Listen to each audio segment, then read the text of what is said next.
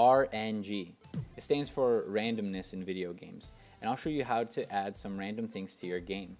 This is Gerb's Adventure, and you can download this from itch. There's a link in the description below. Feel free to use the sprites and build your game using this as a template. So, and I'll show you how I did fishing, which is a kind of a creative way to use randomness, right? Alright, so here we go. I'm going to show you how it works before I break it down. And at the end of this doc, there's a trigger that says start fishing or leave. If I choose leave, it automatically makes me walk away from that trigger, because if the character stays in a trigger, every time you move in a trigger, it will re-trigger, unless you create a variable that'll get set when the trigger's entered.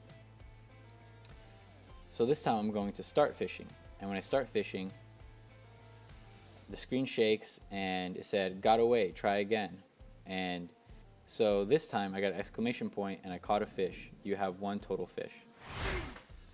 So the first thing we do is create a multiple choice event.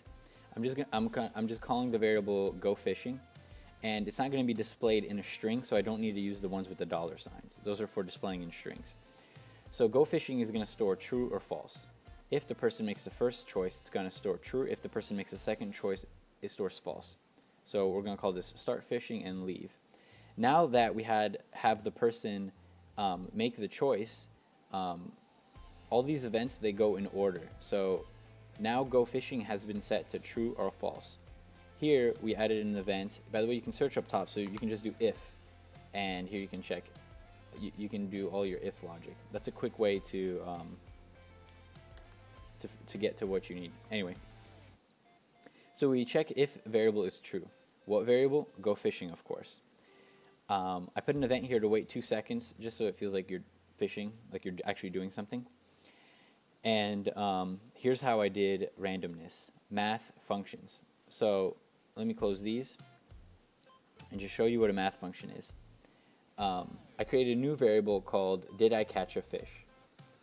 And I want to set this either to true or false, but remember 0 is false and 1 is true, so we can use 0 and 1.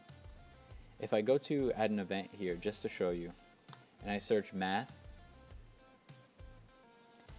it creates an event where you choose a variable, and then you can set it to true, false, variable, value, or random. And random is basically all I used to do the fishing. By default, it sets it between 0 and 255. 255 is the highest number that a variable can store, so don't make a character's health or attack higher than 255. There are ways to get numbers higher than that, but just make a simple game where you don't go over 255.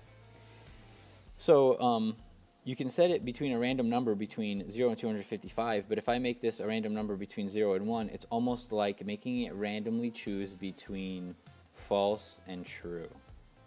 Alright, I'm going to remove this. I just wanted to explain it for you guys. So I set it to either 0 or 1. Now I can check if it's true. And remember, true is just checking whether it's equal to 1. So if did catch fish is set to 1, the player is going to do an emote, which is the shock emote, and I'm going to shake the screen. And then I'm going to increment total fish by 1. Total fish is keeping track of how many fish he caught. And here it says you have $17, which is going to show the value that's stored in fish total. Now for the else, the screen shakes, but he says a different dialogue. It got away, try again. And I play the angry emote. I don't need to increment or decrement the fish total because you didn't catch a fish, so it doesn't affect that variable. That's why I skipped over that variable.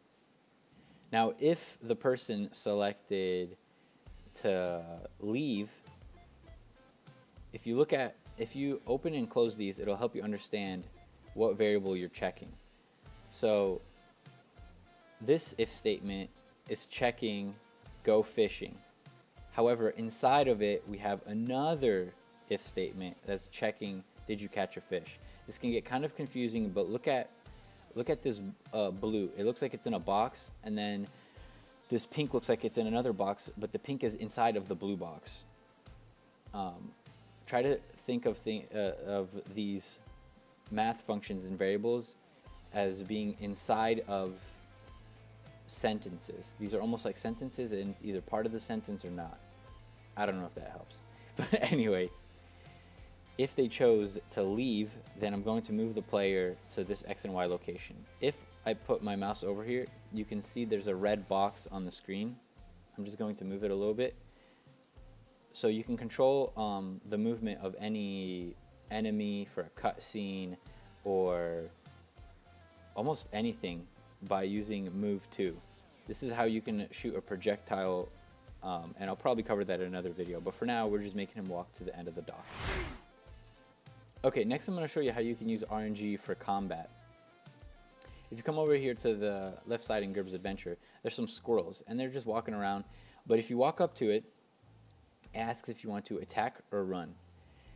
If you select run, I just made it say, I'll get you next time, and the squirrel gets angry. But if I choose attack, right now Gerbs just deals 10 damage to the squirrel.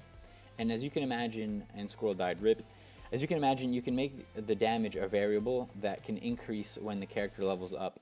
But what I'm going to cover is being able to crit. We're going to use RNG to crit, and we can even use RNG to make the squirrel choose between a couple of different attacks. There's a multiple choice text display, and it just sets fight to true or false. And now this fight, you can reuse this for every single fight. You don't need to make a fight squirrel, a fight bird, a fight stump, whatever, right? You just need one, and you can reuse it because at the end you can set it to false. So here I did set value, and I set it to 0. You can also do variable set to false. That's actually what I probably should have done. I just know that 0 is false. So here we set fight to false. So I'm basically just checking the fight variable, but no matter what you do, at the end I set it to false.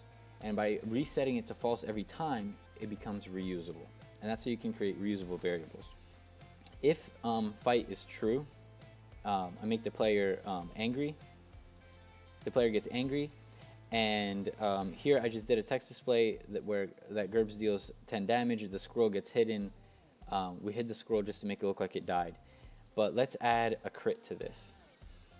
So what we'll want to do is add an event, and just click the add event button. Make sure you're inside of the correct box. You don't want to click add event in an incorrect box. So here we're going to go back to math. I just create a new variable, and I'll call it, and I'm going to call it crit. And what crit is going to be set to is a random value between 0 and 10. So it's randomly going to choose between 0 and 10. Let's make this actually smaller. It's going to be set to a random variable between 0 and 3. And I actually want to do this at the very beginning. So what I'll do is I'll move it to right after the character gets angry. So crit is going to be set to a number between 0 and 3. I'm going to delete this event, and I'm going to delete this event. I just want to focus on critting right now, so I don't want to confuse you guys. So now we have crit, and it's set to 0 and 3. But what can we do now with that value, right? Almost always what you want to do is search for if, right? If a variable compare with value is what you want to check now. So we're going to compare crit, and we're going to check if it's equal to 0. And then let's add another one. If crit is equal to 1, we're going to do this. And then let's add another one. If crit is equal to 3. So if I close these, so if I close these, you can see that we have 3 if comparisons. If. And the reason I did 3 is because the value can be 0, 1, 2, and 3. Oops, we should actually set this to 1. So that way there's only 3 options. 1, 2, or 3. So the first one's going to check if it's 1. The second one's going to check if it's 2. The third one is going to check if it's 3. And any one of these can happen. So we can make Gerbs do a random attack, or you can use this to have the enemy do a random attack, or you can use this to have an enemy say a random thing, or you can use it for critting. I'm going to remove these. I think you guys would know where to take it from here if you wanted to do different kinds of attacks. But just for critting, I only need 1. And I'm going to check if it's 3. So if it's 3, that means I crit. I'm just going to do a text display. I searched the word text, and it's going to say you crit. And then I'm going to do a text display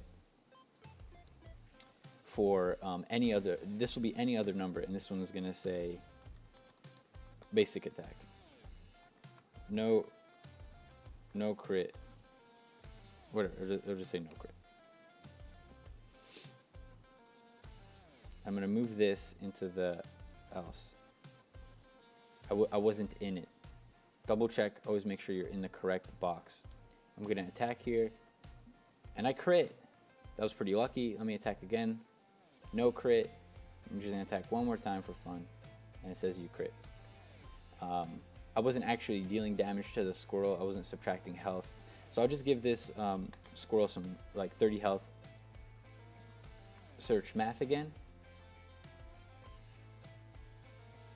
And I'm going to subtract value, and that value is going to be 10. And you see how I'm using 10 here and 10 here? You could make this a variable, like the player's strength. And in that case, you would just go here and pick a variable, which would be the player's strength. And then you can click here and do copy event, paste event after, and I just copy pasted that logic. But here, instead of subtracting 10, I'm going to subtract 5. Alright, I minimized everything here because I need to show you a very important concept next. What happens is all these events happen from top to bottom, which means they all happen one time and then it's over. But for a fight, you need to attack multiple times, not just once. So for that, you have to search loop forever. And I'm going to put the loop right after I set the health, because I don't want to keep resetting the health to 30 every time you attack. So everything in this loop is going to keep looping forever. So just drag everything inside of that loop. Now this will loop forever. At the top here it says exit using stop script or switch scene. We don't need to switch a scene, we're just fighting a squirrel. So what we're going to do is add an event for if you want to leave. So remember, we check whether you want to attack or run. So the first one is whether if you want to attack. The else is if you want to run. Squirrel says, I'll get you next time, and it gets angry. But what will happen is it'll just go back to asking you whether you want to attack or run. So here we have to just search stop, and that's it. You just put a stop script on here. So if you ran, it'll stop the loop. Now there's another time that we want to stop the loop, and that is when you kill the squirrel. So let's go back into where you deal damage. And what we'll need to do after, it doesn't matter if you crit or if you do a basic attack, but over here what we'll need to do is we'll need to check if the squirrel is dead, right? So if the enemy health is less than or equal to 0, we want to stop. That means the squirrel's dead.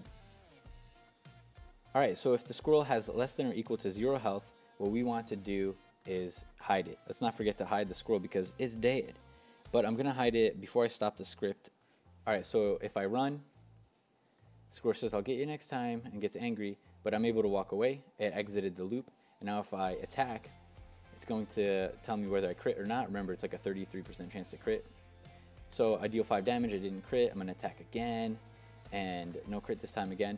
I should have shown the health that the squirrel has so you know your progress, but remember I set it to 30, so once it gets less than or equal to 0 health, the squirrel will disappear. I killed it, it's gone, it's dead.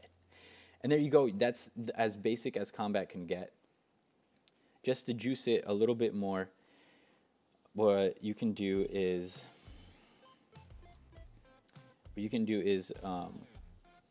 when showing the amount of damage that you deal, after that I'm going to display a text. Actually, let me just move this. The reason I moved it is because the math needs to get done first before you display it. And now I'm going to show, I'm going to say enemy has $18 HP. And let's not forget to also put that into this one.